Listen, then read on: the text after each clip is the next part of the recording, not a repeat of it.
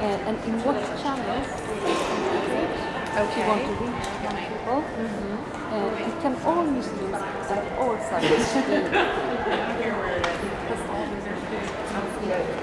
User-centric design for us is really making sure that as we develop our exhibitions, we're thinking about the user and getting their feedback at every stage. So from the very start of when we're even considering what exhibitions to present, doing some front-end evaluation to gauge interest in the different topics that have been presented by our curators and seeing what kind of things are resonating with our audiences, both existing audiences and potential audiences.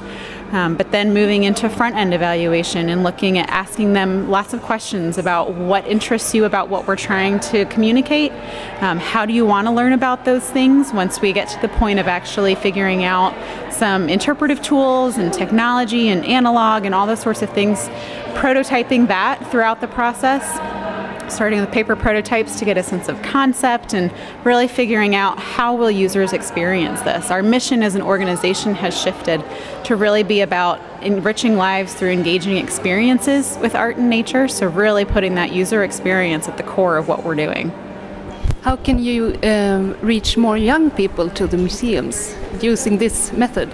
I think a lot of it is about talking to them, right? So we have a lot of young people that are visiting now, so asking them what brought them there, what did they do there that they really enjoyed.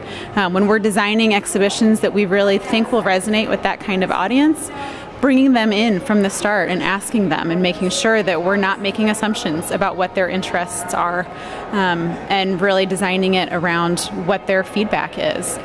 Keeping in mind, of course, the curatorial sort of input and expertise, but really providing the visitors, whether they're young people or our members or any sort of demographic, really providing them with a seat at that table of how we develop our exhibitions. You